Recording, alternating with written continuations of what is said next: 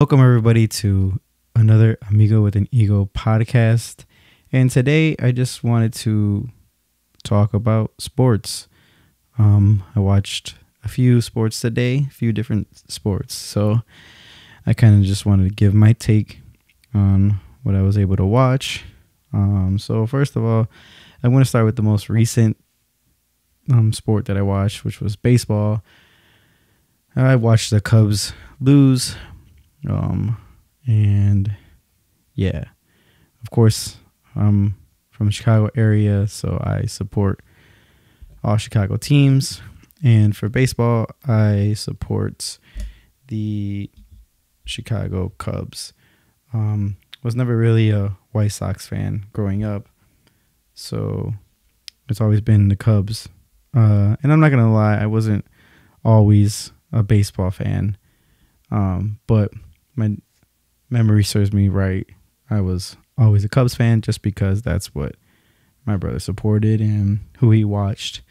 And so when they won the championship in 2016,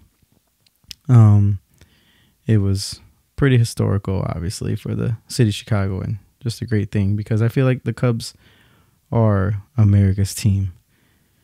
That's just the way I feel. But right now they're not doing so well, but the season's long. It's early in the season, so I'm pretty sure they'll turn it around in time for, when postseason comes around and all that stuff.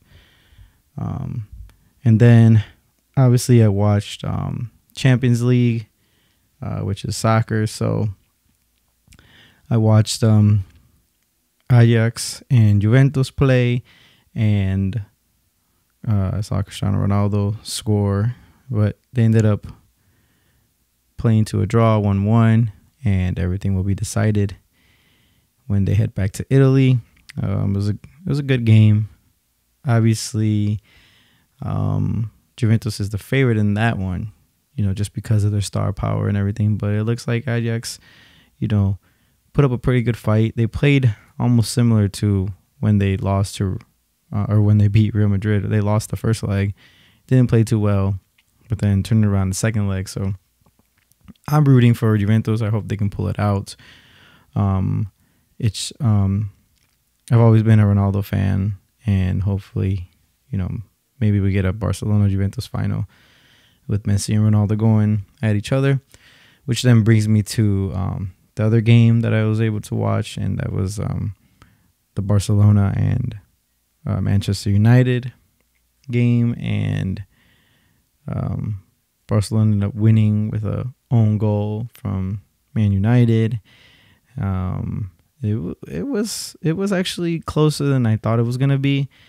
I for sure thought Barcelona was gonna have an easy time, and they were actually gonna score, which would have been beneficial to them. But I feel they are up 1-0, so it's going to be really difficult for Manchester United to come back.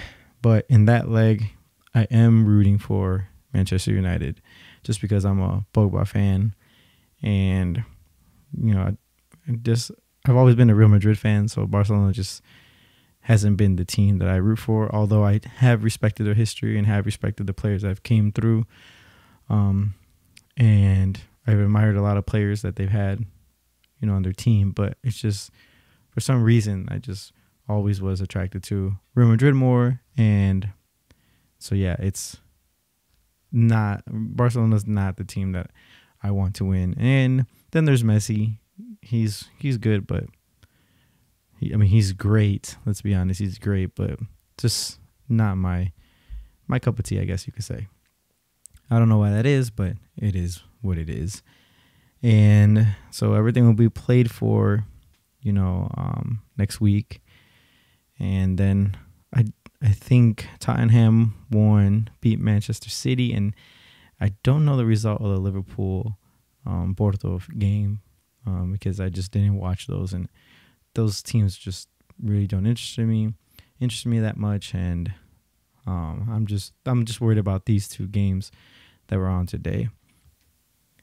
And talking about the NBA, we also have our playoff brackets ready. So in the West, we have the Golden State going against the Clippers, Denver and San Antonio Spurs. We got Houston and OKC, and Portland and Utah. All very, very good series, and any one of those matchups I could see either team winning except for Golden State. I'm pretty sure they could handle the Clippers. And then in the East, we got the number 1 seed in Milwaukee Bucks against Detroit, Toronto Raptors against Orlando Magic, which hopefully I can catch a game if the tickets aren't too crazy. Then we have Philadelphia and Brooklyn, and then we have Boston, Indiana. So again, I feel like these playoffs are going to be closer than maybe people think, and just hoping for good NBA basketball, because at the end of the day, that's all that matters. And today I watched the Chicago Bulls game, and that was horrible, not good at all. And I just hope that next year something happens. I don't know if we get a free agent. I don't know what, but 22 games, that's terrible. You can't just win 22 games in a season. That's unacceptable.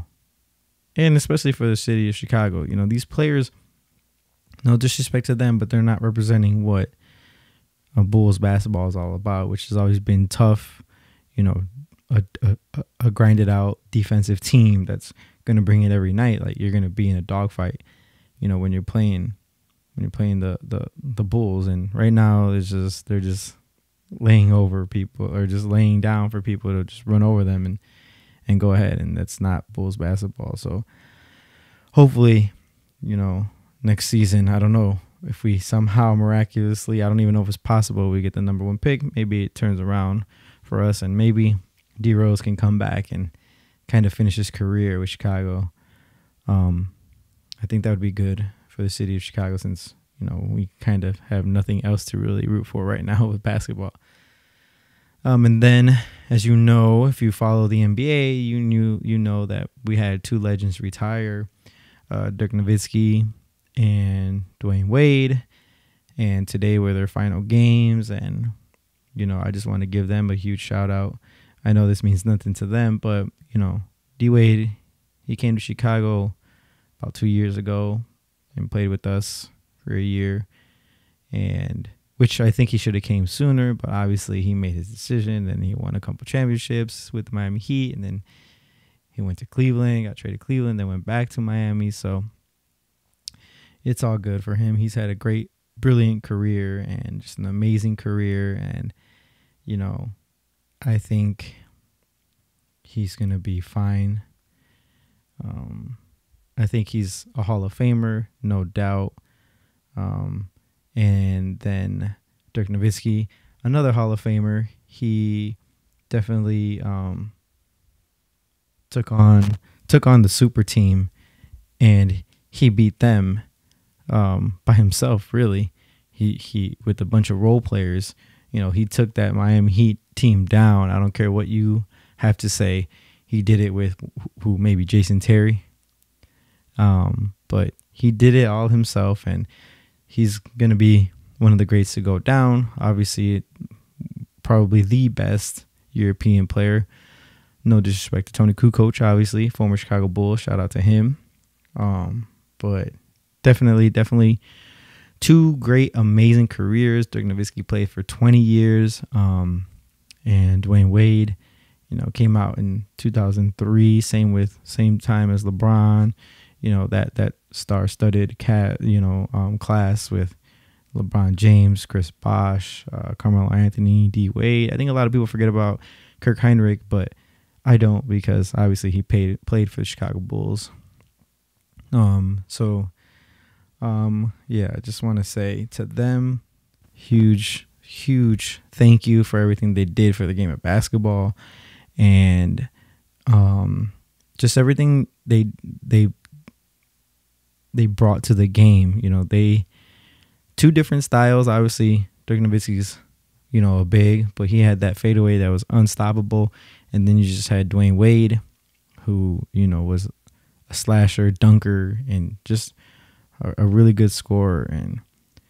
And they will truly be missed. I wish they would have televised their final games, but obviously the schedule's probably set up before and can't really be changed mid-season. But it was great having them in the league, and I wish them all the best when they're retired in their retirements. And thank you guys. Thank you for everything you did for the game of basketball. So with that being said, I'm going to end this podcast. It wasn't very long, but I just wanted to share my thoughts really quick on what I was able to see. Busy day of sports for me. And my invitation to be on my podcast is still out there. So if you're listening, don't be afraid. Send me an email. Let's talk. And of course, if you haven't subscribed, subscribe. What are you waiting for? And we'll see you guys in the next one. Peace. Hey everybody, you're listening to your Amigo with an Ego podcast. And what are you waiting for? Give me a like, hit the subscribe button. Do it now.